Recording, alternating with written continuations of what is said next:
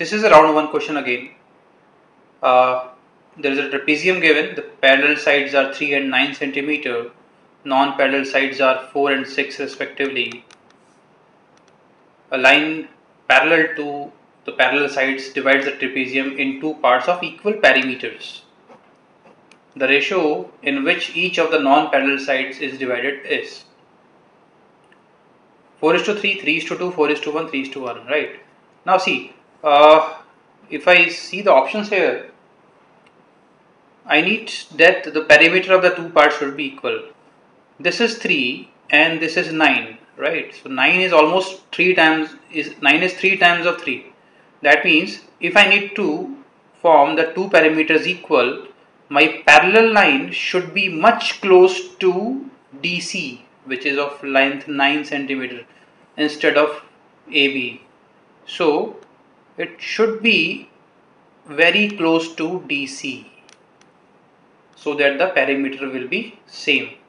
That means it's highly unlikely that my answers are this or this. 4:3 and 3:2 will be ruled out here. So my answer is either 4:1 or 3:1. Right. Now let's check 4:1. If I check option C here, if this ratio is 4:1, this is also 4:1, then let's assume this is E and F. AE will be 4 by 5 of 4 and BF will be 4 by 5 of 6. Similarly, this will be 1 by 5 of 4 and 1 by 5 of 6. EF, let's assume it is 6. So perimeter of the upper part will be 3 plus x plus 4 by 5 into 4 plus 4 by 5 into 6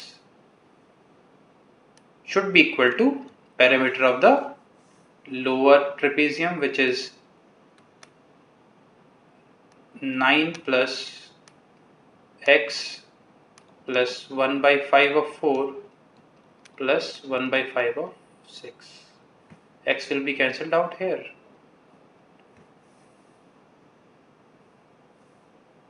And this gives me 11 is equal to 11. That means my two perimeters are same for option C.